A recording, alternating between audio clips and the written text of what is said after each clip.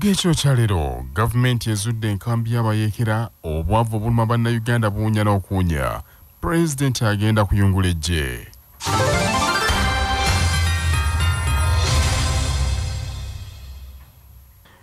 Egye lya UPDF lizudde gye bayise Enfo y'abayeekera ba ADF NEXIF mu bitundu by'e Luweero emaze emyaka nga 10 n'omusobyo nga temanyiddwa era abayeekera basatu nga bakulembeddwa Akibaru Kabanda bakwatiddwa nga kigambibwa nti yali omu ku baatega bbomu mu Kampala gye buvuddeko awo. Enfo eno bagizudde ku kyalo Kikuba Jinja mu Luweero Town Council naye ab'okumuliraano kitegerekese nti bakulungudde emyaka egyo 10 nga tebagimanyi. Mu kifo kino ekirambuziddwa bannamawulire mubaddemu abaana abato mulimu empoko ennene eweza fuuti 15 era temubadde yakkirizibwa kufuluma kugendako wabweru wa kikomera. Mubaddemu ebintu ebyeyambisibwa kukola ebyokulwanyisa nga bbomu enkolerere obumundu obutonotono buyitibwa bastola nga kuliko silensa oba nga bwe baba bakubye essasi oba essasi nga lifuluma terifulumya na ddoboozi. Munda mu mpuku ya fuuti 15 mubaddemu ebintu bye babadde beyambisa okutendeka abayeekera era byonna ab'ebyokwenda babitutte ng'obujulizi okwongera okubinoonyerezaako. Omwogezi w'amagye Felix Kulaiji babadde ayogerako eri bannamawulire n'abatuuze b'ekitundu kino agambye kino nno kiraga nti abayeekera mwe bali mu ggwanga era nti bannayuganda tebasaanye kubisaayiramu. Abantu bulijjo bwe mbagamba nti aba ADF abatujju gye bali balowooza nnyimba konze bannamawulire tugende. Omwami ono abadde ategeka bbomu ebikola bbomu tubisanzeemu emmotoka oledde baagigula gye badde bagenda okuteeka mu bbomu egende ebalukire mu bantu. Kati mu nnyumba mulimu ekinnya kya fuuti 10 wakukka wansi ekisenge kya fuuti 9 ku 10 bwe badde batendekera okukuba sabaawa ate obuulira otanga abere mu ttaka. Akiba Kabanda yoli mumujjukira eyalina omusajja yakuba CPS era omusajja yakwekanga bbomu mu ttaka era yono yafuna okusonyiyibwa oba amnesty ne tumuta kati ye tayenyanga tabonereranga ebintu akyabikola. Avunaanyizibwa ku byokwerinda ku kyalo kino Kivumbi Abdul annyonnyodde engeri gye basuddemu enkambi eyo. Obadde awo wasiiba wasibe era bwe twazze wano nga bampise nasanze ne bakuuma ddembe wano naye nga babaganya okuyingira naye bwe nazze chairman n'akuba essimu omukyala najja n'atuggulira nawe yatuggulidde nange kwe kuyingira ne bagamba tweyongera okukyekinga kubanga luli twaleeta oli sitwakyekinga nnyo. Waliwo enju eri awo awali empuku tuusa bwe bayingira ne bagamba anaawe defense yingirirako kubanga twagala okufuna obukakafu. Wabadde baddira wansi bayina ebbaati lye bassaawo akati bwe baalisaawo ne kungulu kwabaddeko akatandaalo koolezebwako bintu ne tukakwata nange nabadde omu ku baakasitudde ne munnange ne tukassa ebbali ne tujjawo ebbaati naye nagenza okutunulayo n'enzikiza eri eyo wala nnyo tetuyinza nakugira okuggyako waliwo DPC bwe yatodde ssente n'agula tooki ne tugikubayo nga wala nnyo ng'okukkayo oyina kukkira ku miguwa. Omu ku baka abayeekera abakwatiddwa ayitibwa Mariam Nayita agambye nti bba yamugamba nti ekinnya kye baali basimye kya kaabuyonjo. Okusooka nababuuza tebakimbuulira limala emyezi 3 miramba mbadde munoonya nga simanyi kiki nga simanyi na waali ati mpaka lwe bazze tujja kubalimba sirina kyembimanyiiko tanka mbadde nkirabaawo ng'ekizimbe kye nze yangamba agenda ayagala ayinza okukyusa okuteeka mu ttooyi oba okupangamu amazzi nga tannasalawo ku kikubya mbiriri kyagenda okukozesa ekintu ekyo. Alipoota ya Mwanga Magate y'omwaka 2021 ekwata ku 2017 ebyassibwawo okusitula amawanga amankusere okudda mu mbeera yali yaddeko eraze nti obwavu bweyongedde nnyo mu Uganda naddala mu bibuga ate okukira ku byalo. Alipoota eraze nti bannayuganda abatalina ssente mu byalo bali ebitundu 23 n'obutundu 4 ku buli 100 okuva ku bitundu 25 n'obuwuzi 2 so nga mu bibuga abatalina ssente beeyongedde obungi okuva ku bitundu 9 n'obuwuzi 5 ku buli 100 okutuuka ku bitundu 11 n'obuwuzi 7 ku buli 100 be bantu nga kakadde kamu n'emitwalo 3 okuva ku bantu emitwalo 9. Alipoota etumiddwa Sustainable Development Goals Progress Report eraze nti Uganda okufaananako n'amawanga amalala egezezza okulwanyisa obwavu mu bantu baayo okuva ku bitundu 21 n'obuwuzi 4 ku buli 100 bwe kyali mu 2016 okutuuka ku bitundu 20 n'obuwuzi 3 ku buli 100 mu mwaka 2020. Alipoota eraze nti newankubadde obwavu bukendeddeko bannayuganda ebitundu 33 ku buli 100 eyo mu byalo baavuba mmere so nga mu bibuga bali ebitundu 19.8 ku buli 100. Alipoota eraze nti enjala mu ggwanga yeeyongedde ebitagambika ne kiremesa okutuukiriza ebiruubirirwa by'okulwanyisa enjala bwe kizuuliddwa nti Karamoja abantu abayala bali ebitundu 7 ku buli 100, eddirwa Bukedde abayala bali ebitundu 58 ku buli 100, ate mu Ankola abatalina mmere bali ebitundu 14 ku buli 100. Mu ludda olw'ebyobulamu kizuuse nti omusujja gw'ensiri gwengedde nnyo nga ku buli bantu 100 b'osanga kubaako 34 abayita n'obulwadde obwo bwe kyali mu mwaka 2020. Newankubadde omusujja gw'ensiri gubadde mungi mu bantu, alipoota eraze nti okugema endwadde kweyongeddeko kuva ku bantu akadde 1.84 otuuka ku bantu ab'obukadde 2.39.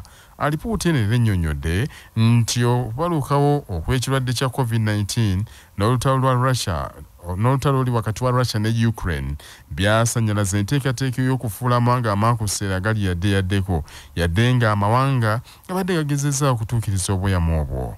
Babadde atongoza alipoota eno ku Sena Hotel mu Kampala, Ssaabaminisita wa Uganda Robinah Nabbanja agambye nti gavumenti n'enteekateeka y'okubangula baminisita abaka ba paalamenti bassente b'ebyalo ku nteekateeka ezitali zimu ez'okuggya abantu mu bwavu. One of the areas where government is putting significant effort and investment is the parish development model. The parish development model is clearly aligned to SDGs principle of leave no one behind. The parish development model is the government of Uganda's strategy for accelerating social economic transformation at grassroots across the country. Omubaka w'ekibiina kya mawanga amagatte Uganda Susan Ngoji Namondo agambye newankubadde wabaddewo enkyukakyuka erabwako ne gavumenti esaanye kugayalirira mu kutumbula byanfuna by'abantu naddala ng'efunira abavubuka emirimu omuva akasente. The 3 accelerators that were identified were the environment, focusing on the environment, governance that came out in the panel discussion today, and industry. That these are 3 key SDG accelerators for Uganda.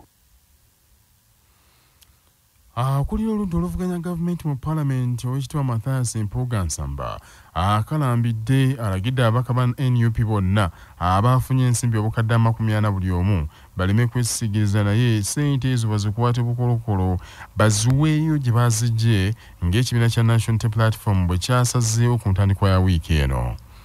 Okuva wiiki ewedde wabaddewo oluvuvumo nti abaka ba paalamenti bonna 529 baweereddwa ensimbi okuva eri omukubiriza wa paalamenti Anita Among n'omumyuka we Thomas Taibwa nti zaabadde zaakubebaza olw'okuyisa embalirira ennyongeza y'obuwumbi 617 okwali obuwumbi 7 ezaweebwa amaka g'obwa President n'endala obuwumbi 47 ezaweebwa amagye nti galwanyise obubbi bw'ente Karamoja.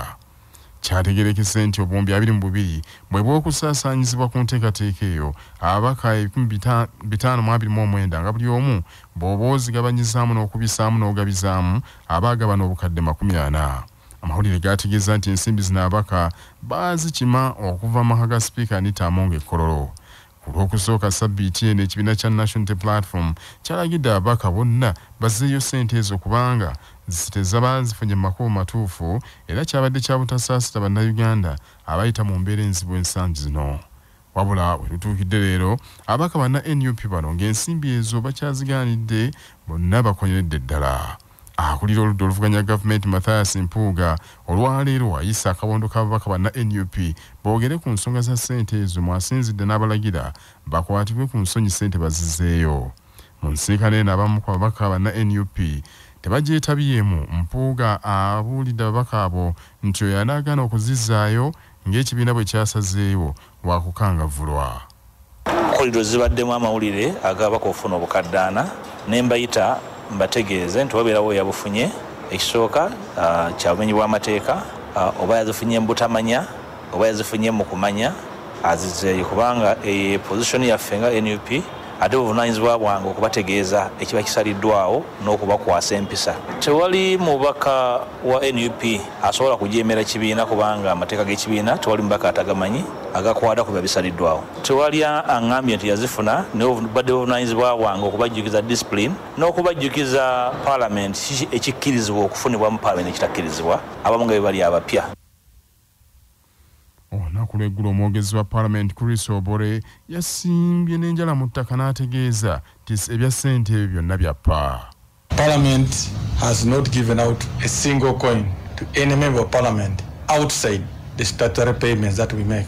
And any payments to a member of Parliament that comes from the vote of Parliament has provided for by Minister of Finance has to go to the MP's personal account. Whether they do committee work, the payment is through the bank system. So it is not right to allege that Parliament has paid members of Parliament and paid them for the job for which they...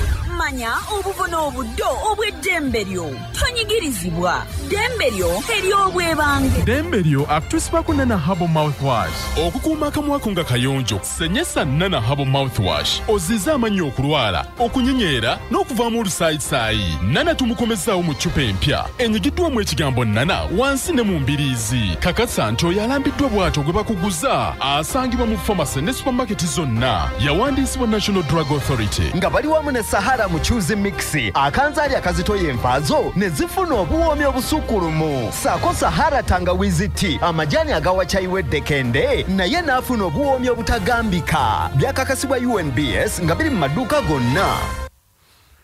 Omuwandiisi w'ettaka alina obuyinza Omuwandiisi w'eby'ettaka alina obuyinza okukyusa ettaka ne lidda mu mannya g'oyo aliguze singa yali muguza agaana okumuwa ebiwandiiko bikyusa ettaka eryo nga munnamateeka Hamza Ssekidde bw'annyonnyola.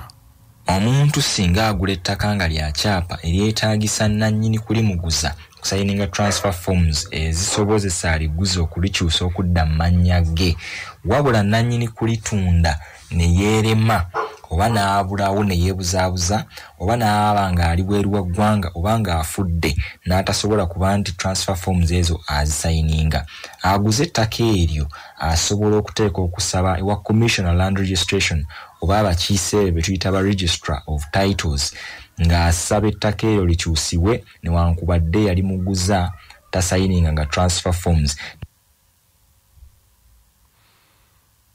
Gavumenti ya Uganda esabye kkooti ya ssemateeka egobera eddala omusango omubaka wa munisipaali y'Emityana Francis Zaake Butebi gwe yajuliza kkooti eno ng'awakanya okumugoba ku kifo ky'obwakamisona mu Paalamenti. Ssaabawolereza wa gavumenti ayise mukalani wa Paalamenti Adolf Mwesigye n'akikkaatiriza nti ekyasalibwawo Paalamenti nga nnaku z'omwezi 10 Maaci omwaka guno okugoba Zaake ku kifo ekyo n'okumulagira yeetonde mu bbanga erya wiiki 2 nti kyakolebwa mu mateeka. Mwesigye mu kirayiro kyakubye agambye nti ensonga zino bwe zaalinya enkandago Zaake bamuwa obudde era ne bamuwa n'omukisa okwennyonnyolako naye omukisa ogwo teyagukozesa mu kakiiko gye bali bamuyise era teyalinnyayo. Akinogaanyisa nti amateeka n'emitendera gyonna egirambikiddwa mu mateeka agafuga Paalamenti gyagobererwa bulungi nnyo nga bagoba omubaka oyo Zaake ku kifo ekyo. Wabula Zaake ng'ayita mpulida we Elias Lukaga asabye kkooti ekkirize okuwulira omusango gwe n'ekyakolebwa Paalamenti okumugoba ku bukulu obwo ekisazeemu kubanga kyakolebwa mu bumenyi bw'amateeka agafuga Paalamenti kubanga ku olwo bwe baamukubako akalulu omuwendo gw'ababaka ogw'essalira gwali teguwera. Paalamenti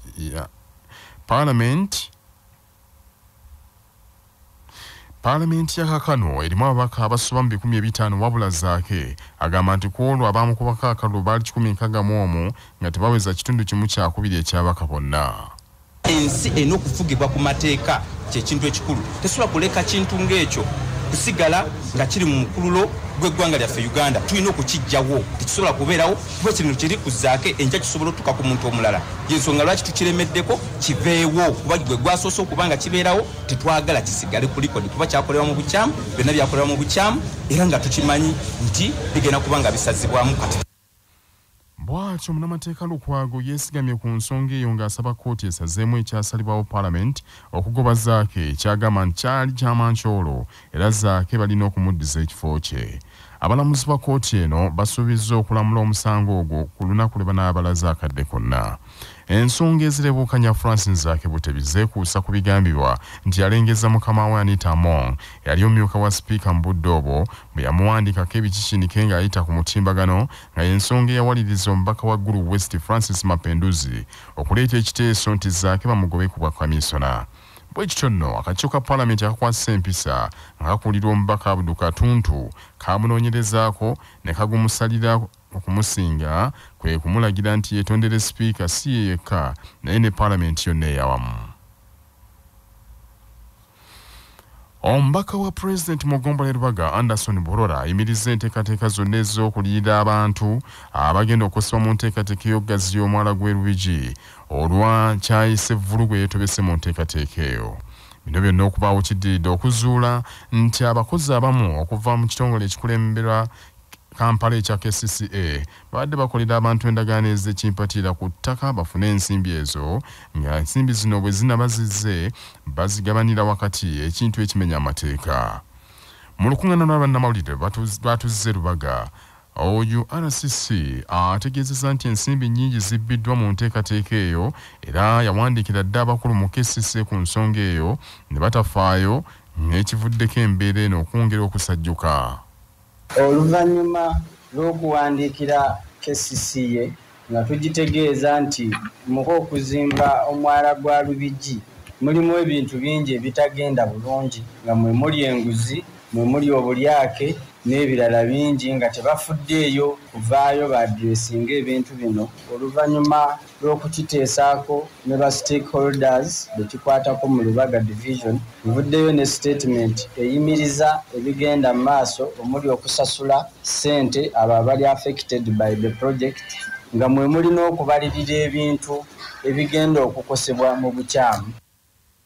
Oluvannyuma lw'okuyimiriza enteekateeka ewateekeddwa akakiiko ak'enjawulo kagenda kwongera okunoonyereza ku vvulugu ali mu nteekateeka y'okuzimba Lubigi era kitegeezeddwa nti abanaazuulibwa nga beenyigira mu ggogolimba oyo bakukwatibwa.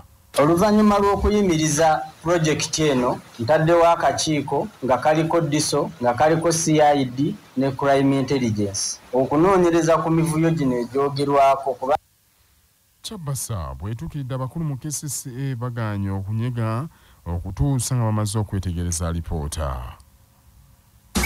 Amawulire g'ebyemizannyo mu mawulire gaffe aga Chabasa Farmer gakutuusibwako modernity amajaani agalimu eddekende omuli aga kisubi tangawizi ne vanira. Wanywedde kacaayi ka modernity akawoomu gasange mu maduuka ne supermarket zonna. Modernity your best choice.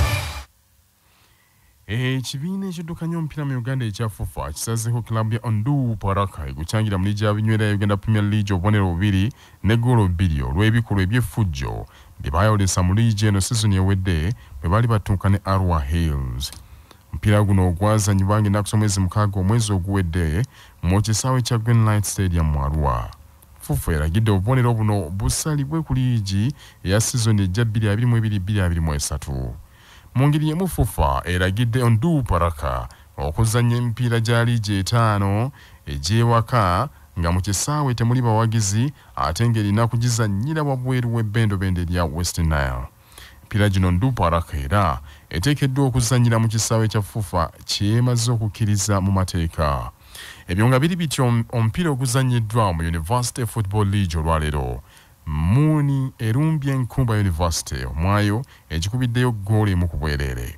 Paka zino ziddamu okuzannyibwa enkya ku Lwokutaano n'omupiira gumu nga International University of East Africa ettuuka ne Uganda Christian University Kansanga saa 9 ez'olweggulo. Amawulire okuva ebweru w'eggwanga gakutuusibwako amabaati amawangaazi aga Dumzas Iron Sheets agalabisa obulungi ebizimbe ebya buli kika kwe gateereddwa gakolebwa Uganda Baati. Omukulembeze wa Kenya mu kitiibwa ky'engassi ntebe omukago ogutaamawanga g'obuvanjuba bwa Africa ogwa East African Community akubye ku mawanga ga namukago guno n'agamba nti ekiseera geekolemu eggye eryawamu erigenda okutebenkeza obuvanjuba bwa DR Congo naye akoye edduka oyo atagwa mu Congo. Kenyatta agambye nti akooye okulaba omusaayi gw'abantu abatalina musango nga guyiikira obwemage Congo n'asaba abakulu banne bave mu kwekwata omusoobooza n'agamba nti balage omutima ogw'obwa Sseruganda bataase munywanyi waabwe Congo ate kikolebwe mu bwangu. Ekiwandiiko ekitongole ekivudde mahaga Pulezidenti wa Kenya kyongedde okulaga nti ensonga ey'okugunja Egye eridduukirize kizze kyogerwako mu mukago guno era nti mu nsisinkano y'abakulembeze b'amawanga ga Namukago yaliwo mu mwezi ogwokuna ensonga ey'abakulu baagikaanyaako. Kinoganyiza nti mu lukuŋŋaana lw'abaduumizi b'amagye ag'omukago guno olunaatuula ku Sande eno ng'ennaku z'omwezi 19 mu kibuga Nairobi, abaduumizi b'amagye basaanye okusalawo obulambalamba ku ky'okusindika Egye mu Congo. Agambye nti Egye erigenda e Congo lisaanye okukolera awamu n'ab'ebyokwerinda wamu n'abakulembeze b'omu bitundu ebyo. President Kenyatta agenze okukangula ku ddoboozi ng'ekiri e Congo Kuyungula eziga abayeekera ba M23 beefudde ebbere Egye mu buvanjuba bwa Congo bawambye ebibuga n'ebyalo naddala mu kitundu eky'essaza erya North ne South Kivu. Olutalo lw'e Congo lwongedde okuboolanya ab'omuliraana babiri Congo ne Rwanda ng'Abakongo balumiriza Rwanda nti yeevujjirira abayeekera abo bagitigomya kyokka Rwanda egamba nti bagisibako matu ga mbuzi kugiriisa ngo. Abantu 10,000 mu nnaku eziyise badduse Congo ne beesogga Uganda okunoonyayo obubudamu nga beetegula okulwanagana fuuke okugenda mu maaso. Bannaffe ag'essaawa zino kangamalirize mu bufunze. Egye lya UPDF lizudde gye bayise Enfo y'abayeekera ba ADF mu bitundu by'e Luweero bagamba nti amaze emyaka 10 n'omusobyo nga temanyiddwa era abayeekera basatu bakwatiddwa nga kigambibwa nti abadde abakulemberamu y'omu ku baatega bbomu mu Kampala gye buvuddeko. Alipoota y'amawanga amagatte y'omwaka 2021 ekwata ku biruubirirwa 17 ebyasibwawo okusitula amawanga amankuseera okudda mu mbeera eri yaddeko eraze nti obwavu bweyongedde okusenkenya bannayuganda naddala mu bibuga ate okukira mu byalo. Akulira oludda oluvuganya gavumenti Mathias Mpuuga Nsamba akalambidde nti abaka ba NUP bonna abaafunye ku ssente ziri obukadde 40 buli omu aleme kwesisigiriza wadde ssente ezo ziwooma naye bazerekereze bazizzeeyo ng'ekibiina bwe kyabalagidde.